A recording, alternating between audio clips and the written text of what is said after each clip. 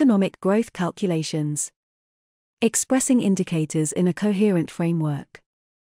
Annual publication of indicator lists covering multiple dimensions of sustainable development tends to become widespread. Some ecological economists go beyond the juxtaposition of indicators.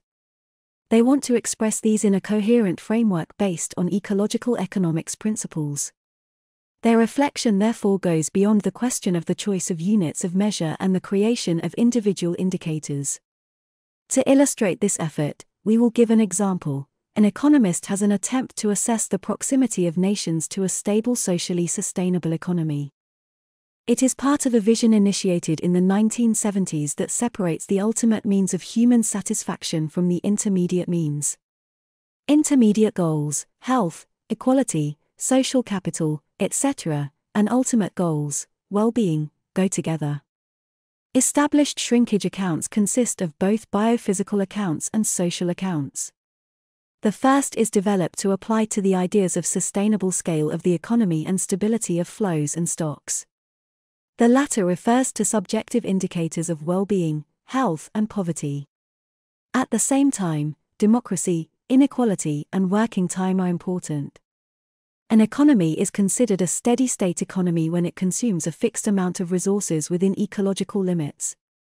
It is also socially sustainable when its performance, measured by social indicators, is satisfactory.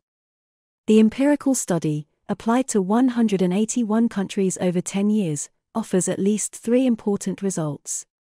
The first is that no country today has a truly stable and sustainable economy. Stable use of resources within ecological limits.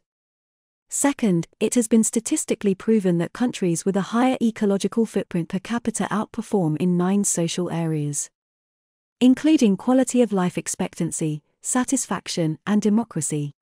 Third, social performance is generally better in countries where resource use is stable than in countries where it is increasing or decreasing.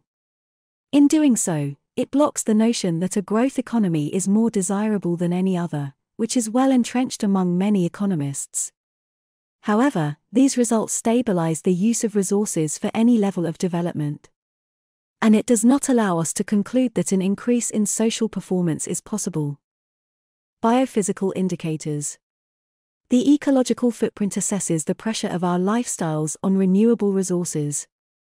There are rates calculated and published annually by the Global Footprint Network. There are requirements for both producing the resources that an individual, a population, or an activity consumes, as well as absorbing their waste.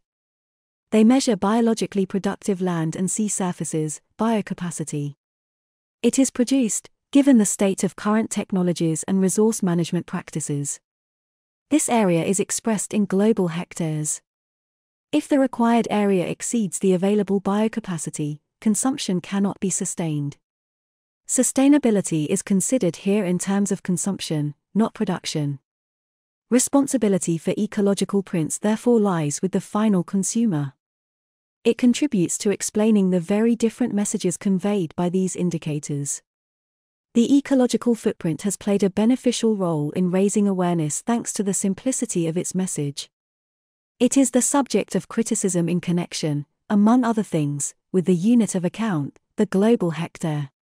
Also, carbon emissions are so great that many experts recommend focusing on the simpler and more stringent carbon footprint. This has the advantage of not using the global hectare unit of account. It converts consumption into tons of carbon dioxide equivalent. However, counting the effects of consumption of a population and not of production in a region has something in common with the ecological footprint. Emissions from the production of imported goods are taken into account.